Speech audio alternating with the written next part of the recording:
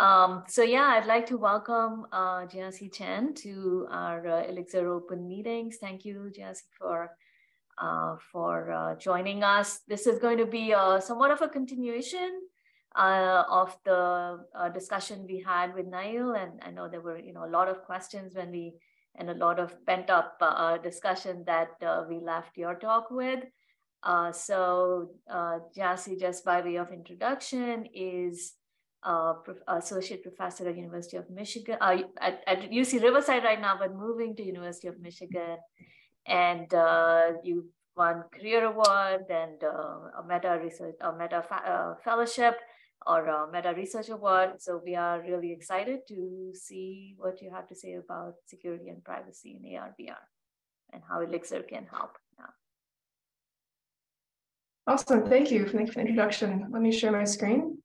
Can you see my screen? Yeah. Okay, great. So yeah, as Dr. Ivy mentioned, this is a sort of continuation of the talk that Dr. Nail Abu-Ghazali gave about a month and a half ago at the end of October. So I'll be talking more about some of our ongoing work on multi-user platforms. We work closely together. So actually, Nail has already presented a lot of the work that we've done. So actually, the talk portion actually will be fairly short. Just summarizing some of our more ongoing research, and then I'm hoping to have a lot of time for discussion and how we can integrate with ILLIXR or collaborate on different research topics. Okay, great.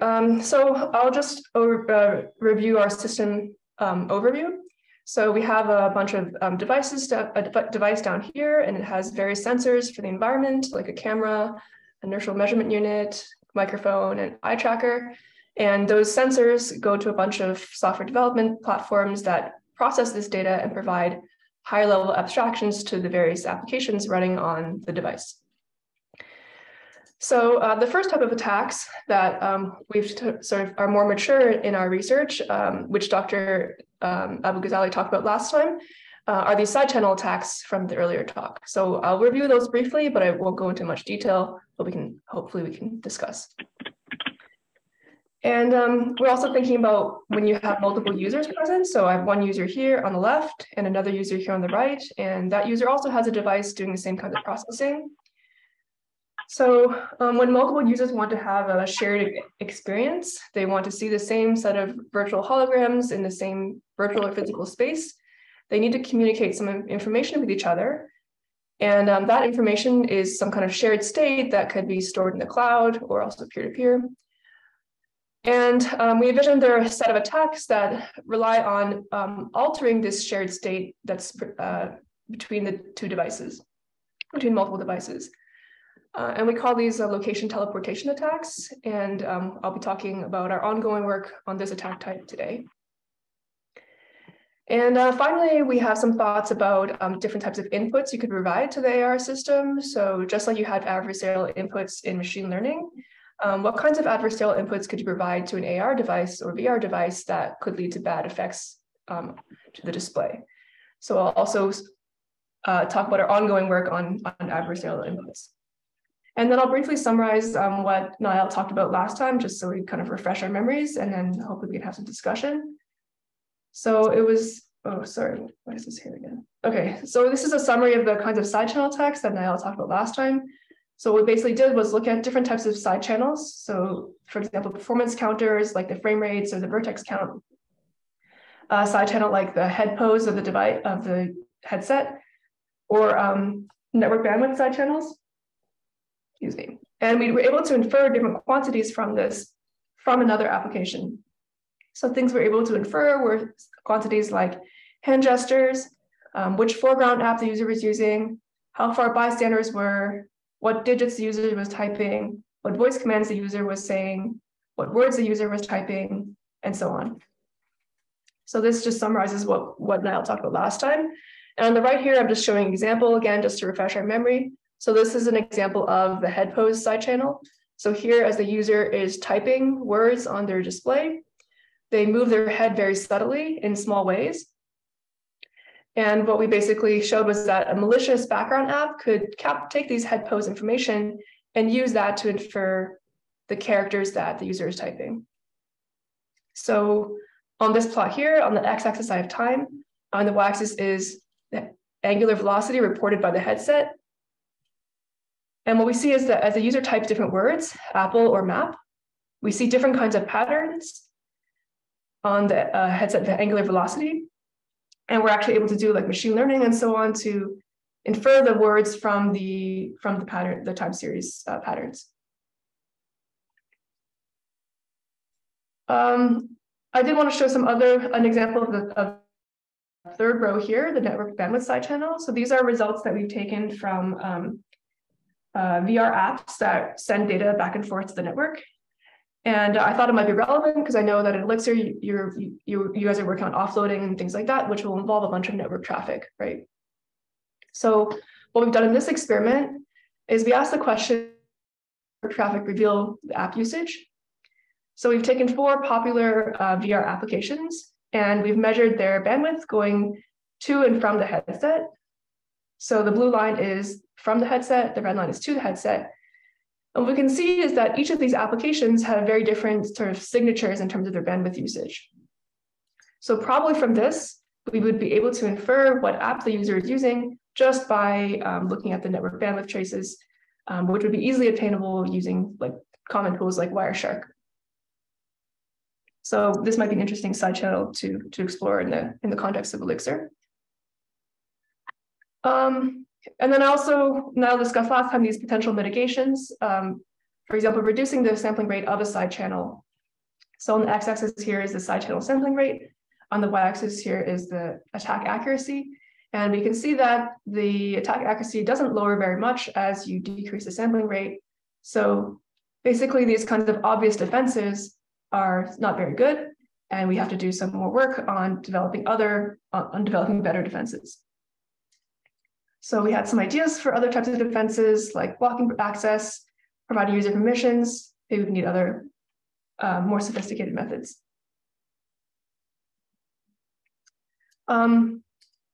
So that's just summarizing our work so far. We talked about different types of attacks. The attack type 1 was these side channel attacks. The attack type 2 is adversarial inputs. Attack type 3 is the location teleportation devices. So we've kind of shown that some of these attacks could work, but we don't have really good mitigation strategies yet. And I think that's maybe an opportunity for further collaboration and research. So that's my very high-level summary of some of the remaining work that we've been working on. And here I'm hoping that we can open up for discussion. I put some questions here, maybe to set the floor. So for example, how could we build ILLIXR security into ILLIXR from the ground up? Attacks you mentioned are mostly on the attack side, but we haven't really thought about the defenses that much. So it might be a good platform to work on the defense side. A lot of the work I showed you today was kind of incomplete. We haven't shown the visualization part, so that might be something nice to do in ILLIXR. And I think an advantage of ILLIXR is also really allows you to play with the internals. So some of our attacks focus a lot on visual inertial odometry, which in off-the-shelf platforms like Oculus or HoloLens, you can't play with them. They're totally closed. So I think that could be a really nice advantage of working with ILLIXR. Some questions I have are like, if we do develop defense in ILLIXR, how do we then translate that or ensure that they can transfer to off-the-shelf systems, right? I think that's a question any reviewer would ask. Maybe you guys have thoughts on that. And then I also had some thoughts about future research things, topics that we could possibly collaborate on, like security risks from this offloaded network data. And also we have some work on shared memory for AR. I know Ave is an expert on memory accesses. So we have recently done some, have this like open platform that we've made for visual inertial odometry with shared memory. So there might be some possible topics to work on together there. But yeah, that's all I have to present. I hope that maybe we can discuss a bit more. No, this is fantastic. Yeah, thanks, Jiasi, and thanks for leaving time for discussion and for the thoughtful questions. So let's open this up to questions and follow on. I see Abhishek's hand up. Oh, hi. I have one question. The one you had where you tried to figure out side channel attacks using the network traffic. Mm-hmm. The first question, was the network traffic encrypted? Yes, it's mostly encrypted. So it's what we have shown there is just the total byte count. So there have been other works that from UC Irvine that basically try to decrypt the data and look at what's inside, but that involves a lot of hacking on basically the client devices to get that to work. So yeah. You know, now there's like most of the, you have this HTTPS, so there's already SSL TLS, but you could also have the next level of encryption. You could have on top of that, you can have a VPN actually. So that, and VPN adds really more security because these things, one, you could figure it out like bitrate, how it changes. Some of the VPN solution like from F-Secure, they add extra pad. So it will look like the traffic is constant. You won't be able to figure out. So traffic size is pretty much the same. Everything is smooth. So what is really happening is whenever needed, the company solution is adding some extra padding. So yeah, I guess that could really obscure the sort of packet count. But I guess one worry there is if you add all this padding, then you're probably transferring a bit of extra data, right? Because you've probably padded up to the maximum. So then that might decrease your, that might impact the latency of the VR experience because you might be transferring extra bits along. So I wonder what that trade-off would look like. But yeah, it might be interesting to explore how VPN as a padding as a possible defense, or any padding, I guess. Yeah. All right, thanks. Great. Are there other questions? I have several, or addressing the discussion from. Can I have a couple of questions, please? Yeah, please. Yeah. So first of all, about like the side channel leakages you mentioned, so what I'm thinking is, shall we try to attack or try to find the side channel leakages from some commercial products instead of, like we develop the hardware platform by ourselves? Because if we're developing them by ourselves, then people are going to say, okay, this could be related to our implementation. But if we're doing something commercial, then we can say that, okay, this is related to like the industry implementation or whatever, like the CPU, GPU systems. So I'm wondering like what opinions do you have on that? Yeah, so the attacks that we showed here, and like we had more results last time, they're actually all on commercial devices. Right. So we did these are on Quest 2 and HoloLens 2. So the attack side we've all shown here, but I think your concern is totally valid because what I'm thinking is if we show defenses on another platform like ILLIXR, then how do we show that those defenses translate to real devices as well? So actually, that's kind of more a question I had for you guys. How do you kind of, if you write a paper or something on with ILLIXR, how do you then convince people that the same problem happens on real devices, or same solutions would work on real devices? So again, it depends on what kind of work you're doing, right? So ILLIXR runs on multiple platforms, and we have not put this out yet, but we almost have ILLIXR running on smartphones right now, for example. And so we could, so in terms of the hardware platform, they are, we can run ILLIXR on standard hardware platforms.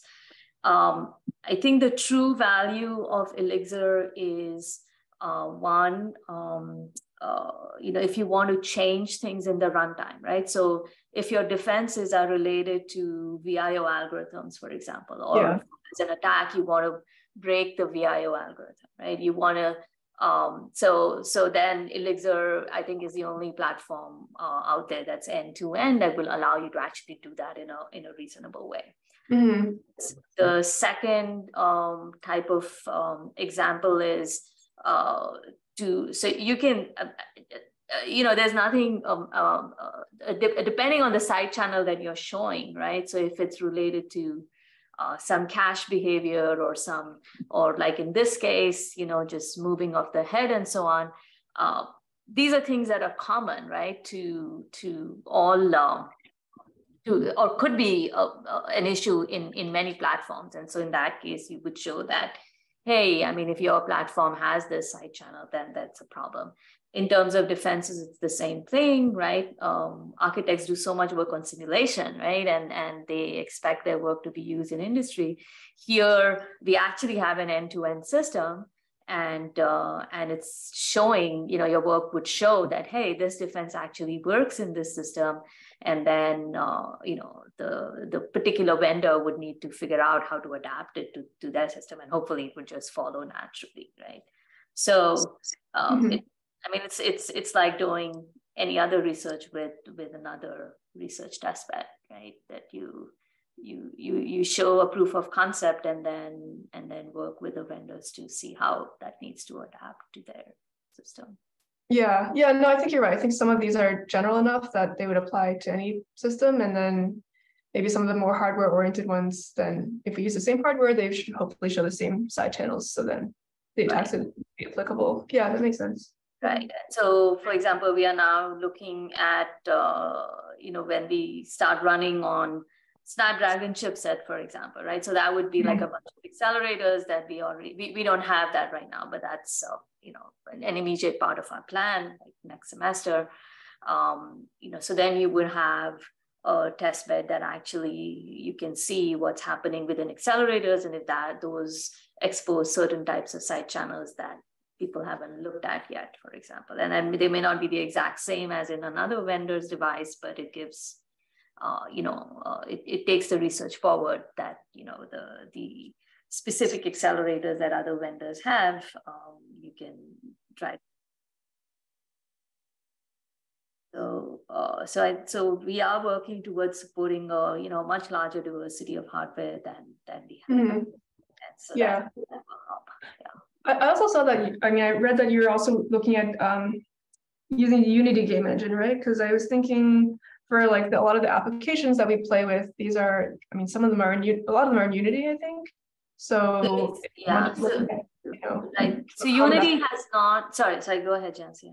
No, I was just gonna say, if we have the ability to have Unity applications, then we could also explore other side channels like the network bandwidth, because then we could say that these are popular applications. Yeah. But I don't know how the progress is there. Yeah. So Unity right now, so we try to stick with OpenXR applications because that is an emerging standard. Unity right now, their OpenXR Linux port isn't quite there yet as far as I know, but Unreal is. So we definitely have Unreal working, and we will be putting out, having a release out that will help with that very soon. It's almost there. But once we have the Android port set up, then I think we can start with Unity as well for OpenXR. We very cool. That yet, but definitely for Unreal. Okay, yeah, that sounds cool. Sorry, I feel like I'm just like requesting all these features from you. But yeah, and the hope is that so we have various people, not just, so ILLIXR is no longer just my group, right? So there's others contributing now, and the hope is that folks like you will start contributing as well, and you're not just asking for features, but actually contributing features. Right. Yeah. So I'm sorry to jump in. So I wonder whether there is value in demonstrating that some of the attacks that we've shown on Unreal, for example, also apply here, and start thinking of maybe a security benchmark where we have a number of attacks that we to. That will be fantastic. Yeah. And then, in terms of all of the work that you had with all the performance counters and so on, right? So we already have several counters within ILLIXR, again, depending on the platform, but also from software point of view, you had a lot of frame drops and so on and so forth. So all of that we already report. And it would be interesting to see what other signatures, carry information, and use this as a testbed platform to show that off. Yeah, and then people can use it to come up with defenses. Great. Yeah, no, that would be fantastic. Yeah. And then, so let's see. You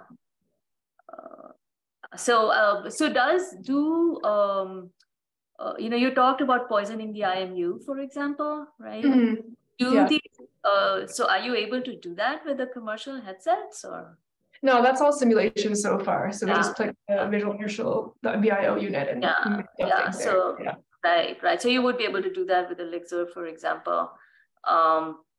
Also, same thing for others. So now we are, in the process of building an eye tracker, for example, for ILLIXR. So that's like a whole another space for privacy and security issues. So you would be able to experiment with that. That's in process again. And same thing with other sensors, right? So like, the depth camera, for example, that there's an IO link between the depth camera and the rest of the system, what can happen there? I don't know. So there's lots of opportunities. Mm-hmm. I was also curious about the multi-user capabilities. I guess I saw that you're working with the ARENA people, but because some of the last class of like location teleportation, all that stuff was all about like multi-user experiences. So I was just wondering where ILLIXR is on that front. Yeah, so that is also actually work. We don't have a student. So unlike all the other things that I said that are already happening, this one is the one issue is that ARENA works with WebXR, and again, there's no OpenXR interface for that. There is one now on Android platforms that we are looking into. So again, once the Android port comes along, then that would happen. So we had a student looking into this, and then we had to stop the work because the OpenXR accessibility issue. But so that's gated on the whole Android infrastructure coming up. So once we have that, then we can start looking into WebXR for Android and make sure that there are no issues there, and then move on. So it is very, very high on our list of priorities, but there's still unknowns there. So hopefully next semester that will happen as well. Yeah, it's really hard to do the multi-user sometimes. So, I mean, we played a lot with those things, so I can understand it takes a long time. Like, it's kind of tricky to get it to work. I think once we get the OpenXR thing working, it's not going to be that hard because, we can just run ARENA on top of the stack. So that's the initial goal, is just to run ARENA on top of our stack. I see. The interesting part will be when we can actually get ARENA to integrate with ILLIXR in terms of the scheduling and all of the runtime. So right now, ARENA will just run as an application, and that's not hard once we solve the WebXR OpenXR interface issue. I see. Okay, so it's all WebXR. I don't know too much about WebXR, just play with it a bit, but yeah. Okay, I see. Yeah, very cool. Yeah, I guess Chase is here. He was the one looking at this. Chase, do you have anything more to say about this? No, that's pretty much it. Yeah, there seem to be very limited. There are a few applications, I think, that claim to support both WebXR and OpenXR that we could theoretically use. Wolvik is, I think, the name of the Android browser that we're hoping to use. Chrome supports it on Windows, but ILLIXR doesn't currently support Windows at the moment. And then I think I forget the name of it. It's like WebKit, I think, is what Safari is based off of. Theoretically supports it, but it hasn't had updates in so long it's basically unusable. So that's pretty much where we're at as far as that goes. I see. I mean, I don't want to get too much into the weeds, but if it's all web-based, will that introduce additional latencies, like compared to running like AR Core or something natively on Android? So that's a good question, and so we don't have anyone from ARENA here. Usually, I don't know what happened with the guys today, but they do run ARENA. So I have used ARENA myself. It works reasonably well for the things that they're doing. So it'll be an interesting question to see, right? Like for more aggressive things, what are the things and so on. I think that will be, being able to do that kind of benchmarking ourselves would be very interesting, I think. And then eventually we do want this to interface directly with ILLIXR. So to take the key aspects of Arena, about multi-user interactions and somehow get into ILLIXR. Yeah, we haven't worked this out, but it's certainly something of interest. And if you folks want to get involved with that, that'd be awesome. Yeah, I can look into it. I have not played with Arena myself, though. Yeah, but it'd be good to look into. One of the aspects that I think in our ongoing want to visualize stuff in the multi-user setting. So, and it's like off the shelf. So that could be something really nice to play with ILLIXR if you can figure out how those pieces all. Yeah. I have to look more into the details. Yeah.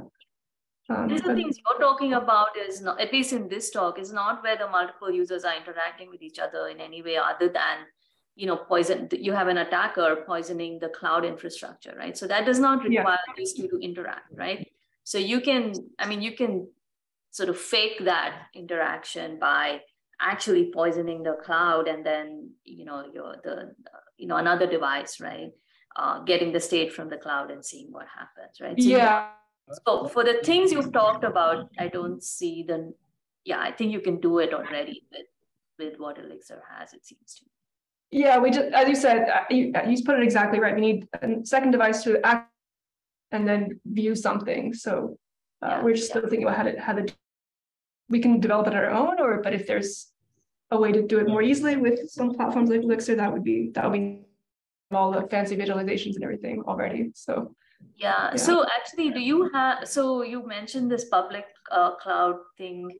Is that, can you tell us what that is, or is this? Sorry, it's called Mapillary. So it's a subsidiary of Meta. So we started on this project, we got the money from Meta, and they're like, oh, why don't you look into Mapillary? They probably want to use it for AR in the future. So that's why we started digging into that. So they basically have this point cloud repository in their cloud, and presumably in the future AR devices are going to access it and read from it and visualize stuff based on that point cloud. I see. Yeah, so that should be doable now already. Yeah, so that's like, okay. Yeah. That sounds definitely would love to follow up with that. I guess there are a few hands. I saw Abhishek, you still want to ask a question? I saw your hand go up but then come down. Oh yeah, I had one question. I think it was probably not mentioned, but something because I did my PhD also in security, so something I was really thinking. There was a thing called dark patterns. So I think in the web browser, I think there's already a lot of work, but I feel like in the VR, usually there's a lot more information going out. So it's much easier to get any like non-sophisticated user click, any link which directs to malware infected AR server. I was wondering, like, are you guys interested in this one? Because that just opens a whole bunch of security, network security dimension. So just so I understand, you mean get on like bad links? Yeah, just getting you just click on some link which could lead to some malware infected AR servers. Here the idea is that in AR immersive environment, there's more information about the user streaming. So it might be possible to build the sort of link or present a scenario to user, which will confuse users. So because usually you can make it a bit more realistic.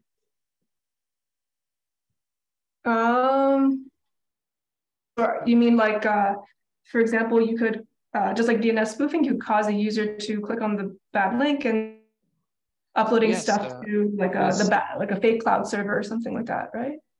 Or yes, similar. The key idea here is that in the immersive environment, as I have seen, like in my own work, people their guards are down. Like, usually you wouldn't you are using the computer in a non-immersive environment.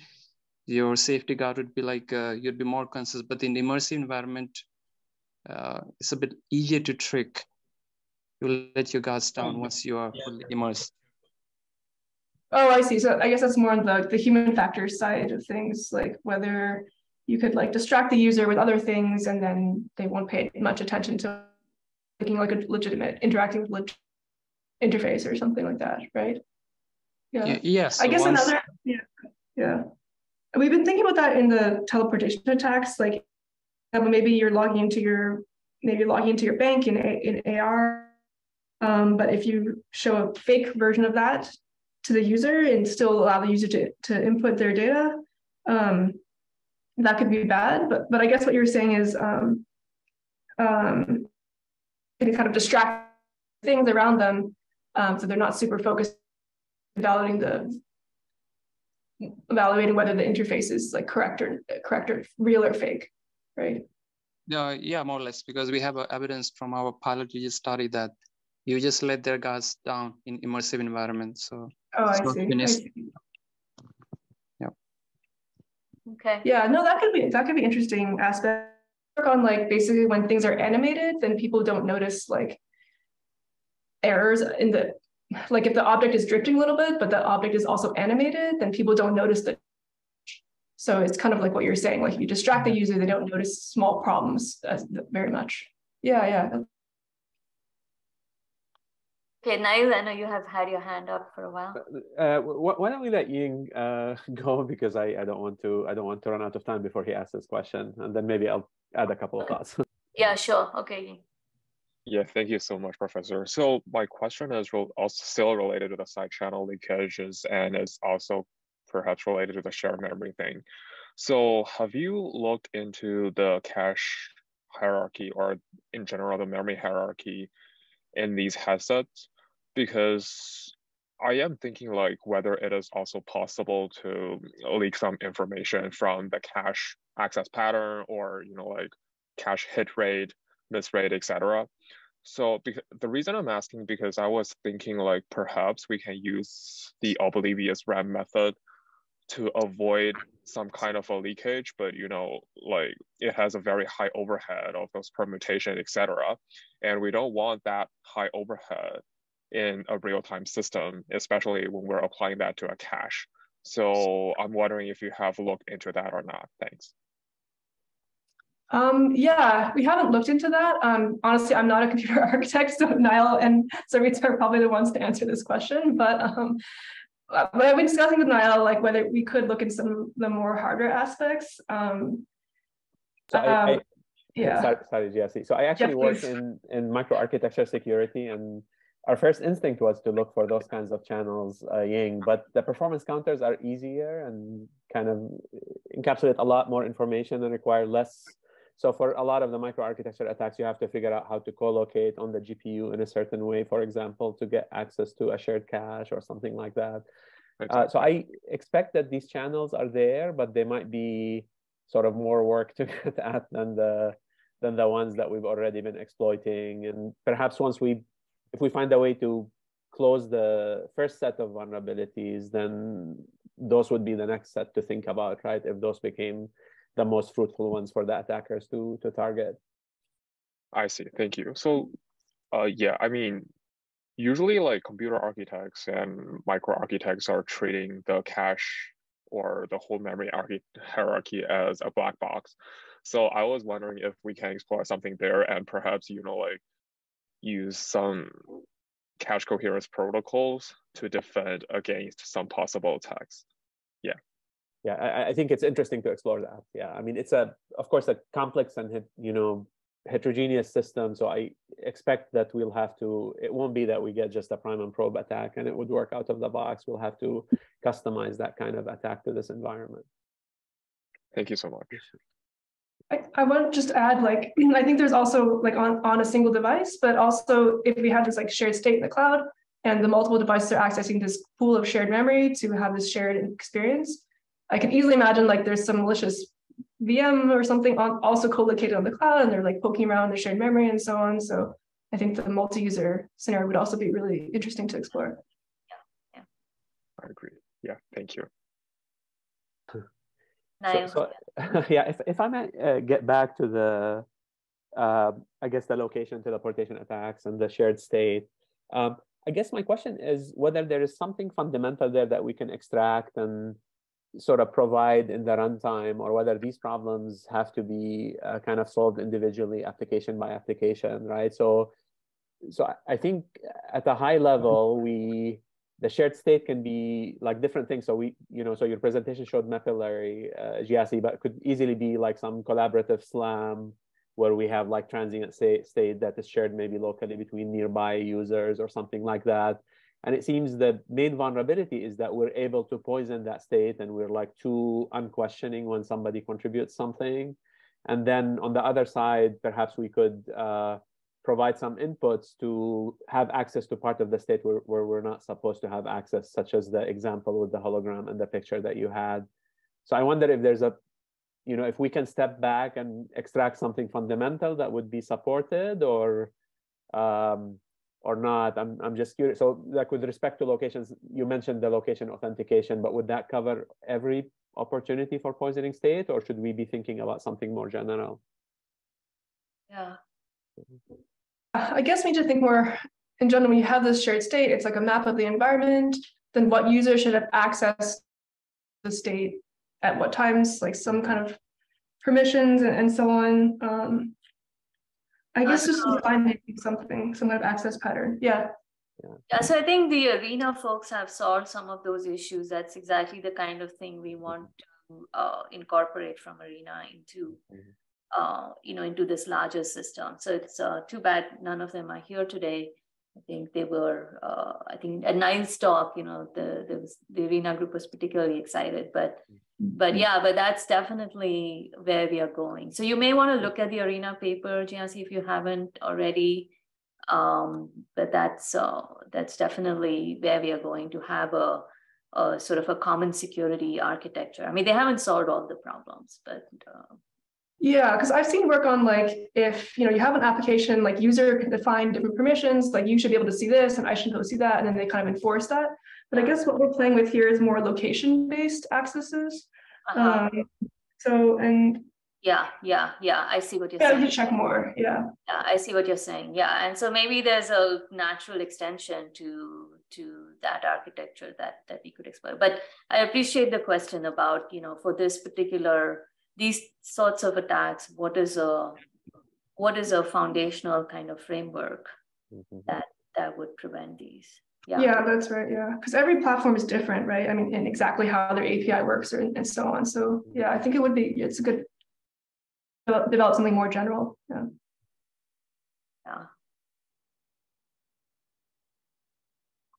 Any other thoughts, Niall? I'm good, thank you. Yeah, and so we would be very excited if you wanted to use ILLIXR, if ILLIXR is the right testbed for you to do these sorts of experiments and build out this type of framework. I think that'd be pretty cool. If you'd like to help us get ARENA, into ILLIXR, I think that would be pretty cool too. Again, we are waiting for this Android thing to happen, and then the ARENA folks will also be involved. Let's see. You talked about the shared memory VIO thing. Can you say a little bit about that, Jiasi? That's actually interesting because we have a lot of work on hardware accelerators using shared memory, etc. And I don't know if that's what you're indicating, or you're talking about shared state in the cloud, or what. So tell us a little bit about that. Yeah, so it's a recent work we just published in Connex just like a few months ago. And basically it's the shared state in the cloud, but that shared state uses shared memory. So multiple client, you have this point cloud that all the users come and update. And then the way they update that point cloud is stored in the shared memory. So it's easy for people to come in and access it and modify.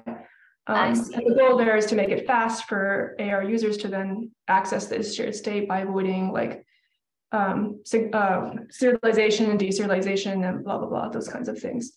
I see. So like, how did you evaluate that? I mean, how did you evaluate the latency, etc., and what the impact of that is on the end user and so on? Yeah, so we evaluate like end-to-end latency in terms of different components. So the network part, then the access to the shared memory, then the computation that's done on the data structures in the shared memory, and then returning the result to the user. So we have all of the different components. So it's basically like VIO with shared memory, essentially. But the reason I brought it up here is because I know that sort of you're an expert on in this area. So yeah, I don't know if some of your work could be applied here, or maybe we could look at some of the we recently wrote something up. It's still in review about offloading VIO to servers, and the latency goes pretty high. So one of the key contributions was to show how and why we are still able to tolerate that latency from an end-to-end user perspective. But it's not kind of obvious that those latencies can actually work, right? That you just don't completely lose tracking. So you actually had an end-to-end system where you showed that you still can maintain tracking when you're going.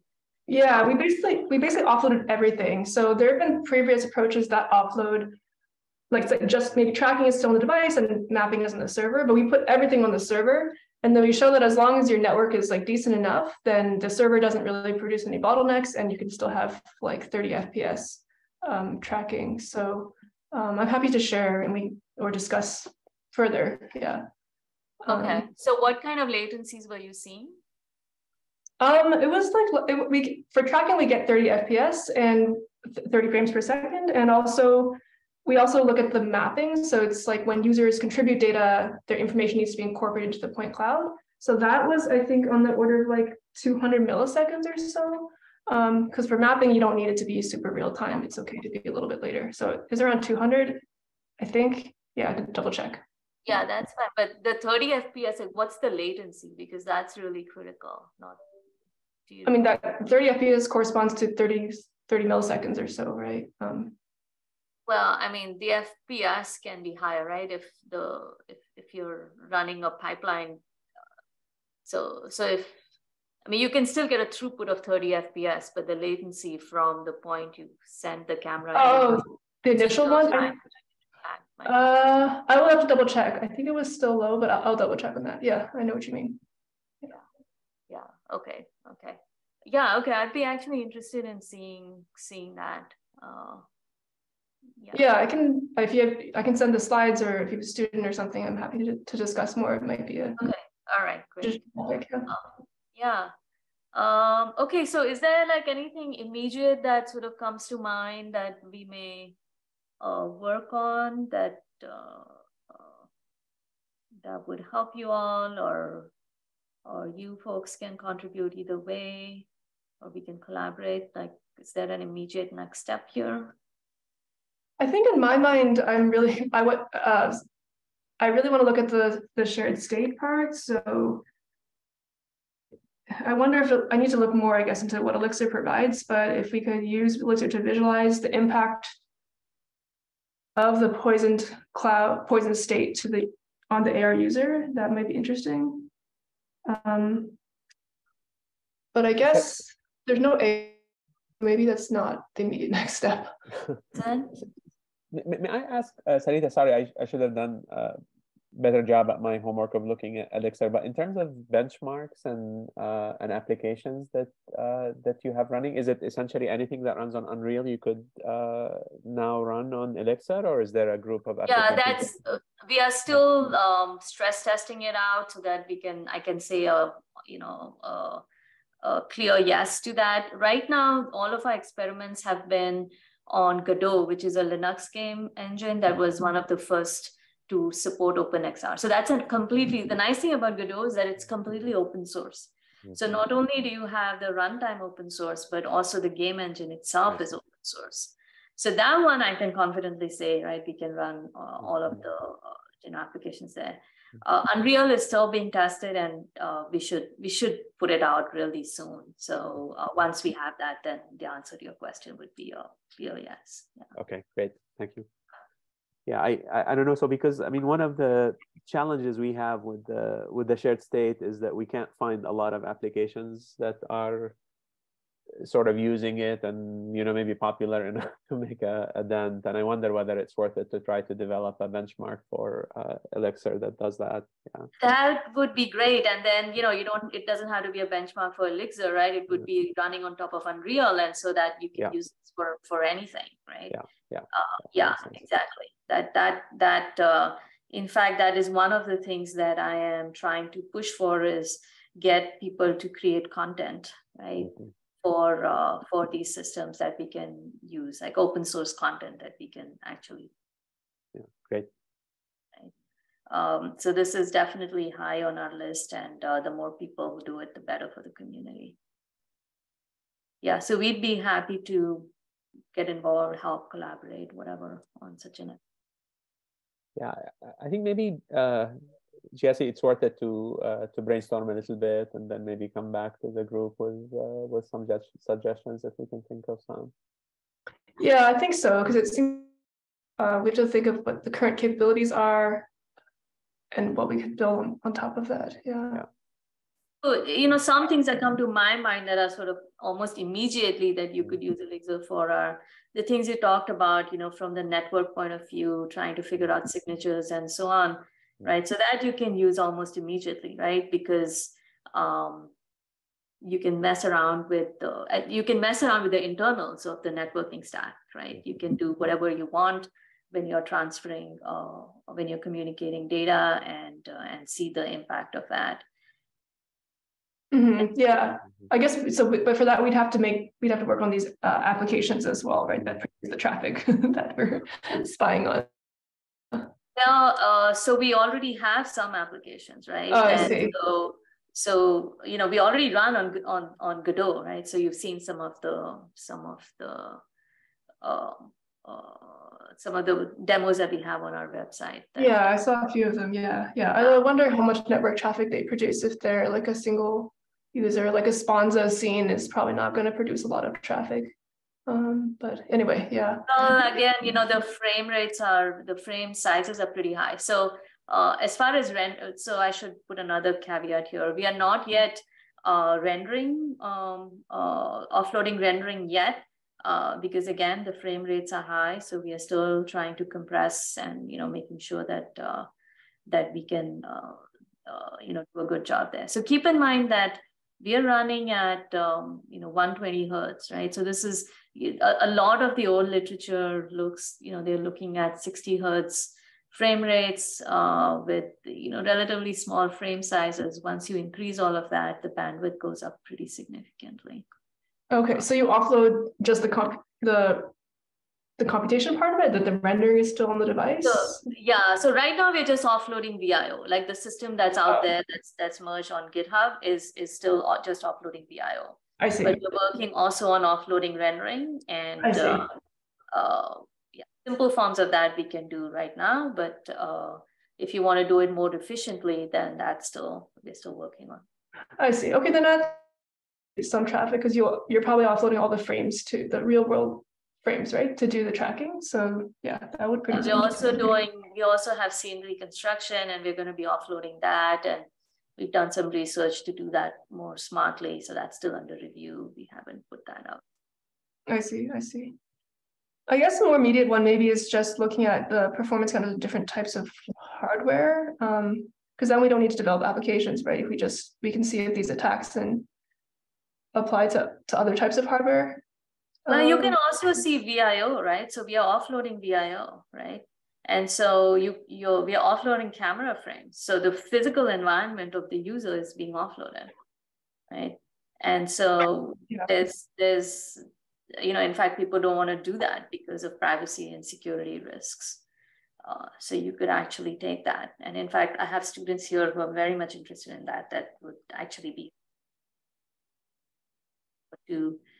how to change the algorithm and what should we be actually offloading. Should we really be offloading the entire camera frame, and what kind of attacks can happen there?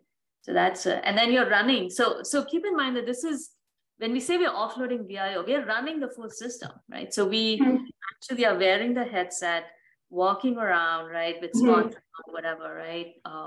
You know, the cameras are taking the recording the physical location where we are walking around, sending those frames to the server, and the ILLIXR itself on the PC or wherever we're running it is doing all of the rendering and so on.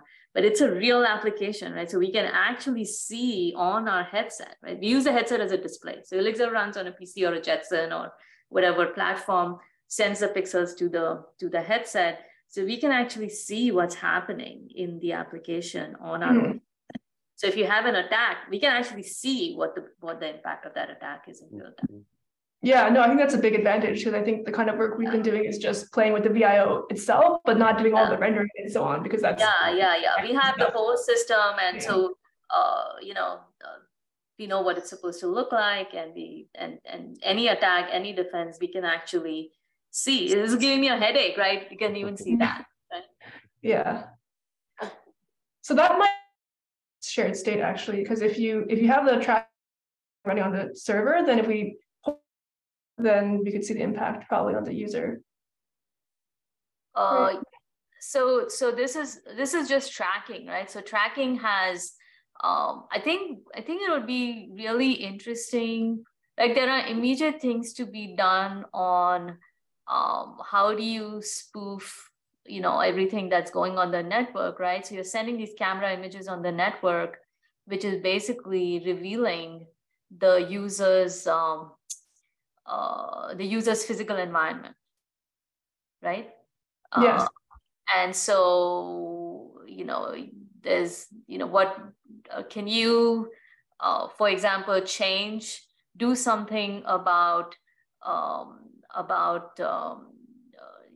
can you send sort of the wrong pose to the system so that the user then, I'm just making this up, okay, as I talk. So the user then, instead of walking straight, just goes and bangs against a wall, right? In their physical environment, right? Because the system is producing, right, the wrong kind of images. So things like that. So I don't. There's potential stuff here that I, as a non-security person, am not. It'll take me a while to sit and think about all of this, but we can definitely provide help. Collaborate on our side with system support to do all of to both inject attacks as well as come up with solutions. I don't know. Here, Chen is not here. She's actually working on how to reduce the amount of information that we are actually sending on the network. So you're not sending the actual pixels of the room, but you're sending more. Like, you're sending features instead of pixels and stuff. So I'm sorry, I was wondering whether, like, when you apply optimizations like foveated rendering and things like that, are you thinking of offloading that, or would you have part of the pipeline running on the headset to make sure that what you're offloading is not everything? Yeah, so that is a big research question, in fact, right? How to schedule what to offload, what not to offload, because it depends on how much network bandwidth you have at the moment, what your battery is, and so on, right? And so that's one of the research questions that we are going to be looking at. So right now we are building the building blocks so that we can actually do good experiments. Okay. Again, I mean, we try to do things end to end so that we really get useful metrics for quality, like as opposed to just, quality in terms of the experience that the user has. Yeah, because that has implications on the network bandwidth, right? So we might be able to infer things about the state of the device and so on. I don't know how interesting that is. Sorry, Jiasi, please go ahead. You made a good point. I just wanted to add that it's very complex. It's not like figure out what to schedule when is really difficult with VIO, I think, because there's so many dependencies between the different modules. So it's not like you take a deep learning neural network and you split it and it's like kind of straightforward. It's like conditioning stuff and putting things in different places. It has all these crazy dependencies and locks, and it's like a huge headache. Okay.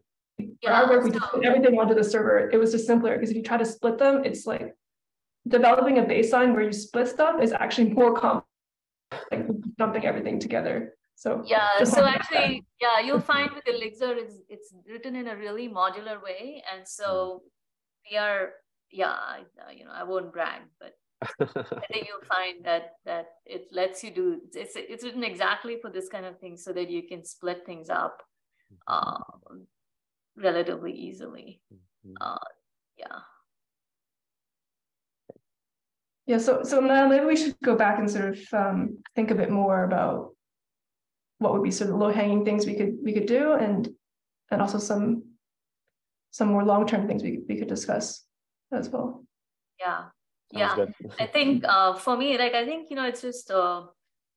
it's just great to get started, right? So even if I think if we could work together, like, we can help with, we have students who are interested in this area, but I'm not a security person, so it would be cool to have you folks collaborating with us so that we can provide the support you need for getting the infrastructure you need and doing the experiments and so on. Yeah.